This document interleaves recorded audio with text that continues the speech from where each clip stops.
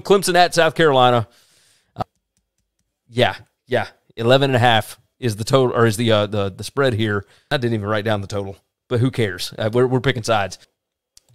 There's no number that would make me, would lead me to believe that South Carolina would stay in this game, and yet the Shane Beamer factor has got me all over this. Like, there's no reason for me to take South Carolina at all. Clemson finally broke into the CFP top 25 and whatnot, but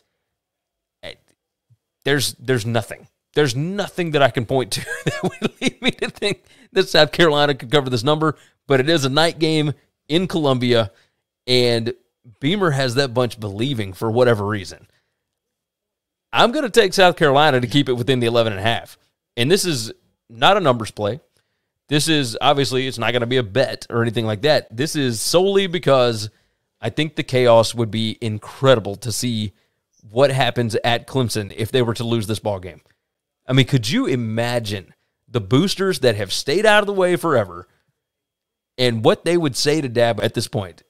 Because it's not, if winning by 1 point ain't enough, then blah, blah, all the crap that you've heard out of him over the past however many years. What do you say if you then lose the state championship as well? Or even more crazy, if they were to lose this ball game and yet still get to play for an ACC championship game because NC State and Wake Forest both lost. Like, I can't wait for it. I can't wait. You got a feel on this one? Okay, you know me. You know that I'm a coward, and you know what I try to do is I try to have it both ways and say, like, my numbers say this, but my gut feels this, or whatever. I'm going to trust my numbers. My numbers, 30, Clemson 30, South Carolina 25. I think South Carolina will, again, have the motivation factor. Their offense is not awful, and their defense is pretty okay. And so I'm going to go with them. One thing that I will point out, South Carolina is currently 5-1 at home. They have one loss at home. If this was in Clemson, I would say Clemson plus, like, I'd take them minus 30.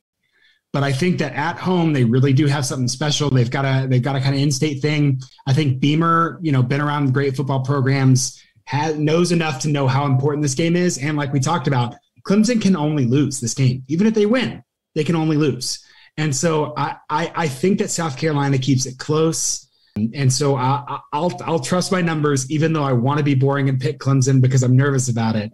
I'm gonna say, you know what? Trust the process, and South Carolina is gonna keep it close. I like it. There is something about playing in Columbia that has really woken that team up. And a night game there against Clemson, I mean, that fan base is going to be rabid. There's going to be 80,000 people all wearing Go Cox on their shirts and hats and whatnot. Like, I'm pumped about it. I love this matchup. I think there's no reason to really believe other than the fact that Shane Beamer knows how to motivate that bunch of kids.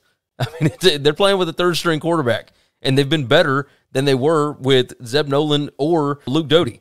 Like, none of it makes any sense to me. So, all right. It's crazy. So we're both taking South Carolina plus the 11.5. Thanks for listening to the Winning Cures Everything podcast. The website is winningcureseverything.com, and if you want to connect with us, we're on Twitter at GaryWCE, at Chris B. Giannini, at Winning Cures, or you can email us, Gary at winningcureseverything.com or Chris at winningcureseverything.com. Subscribe everywhere you need to subscribe, and we'll see you soon.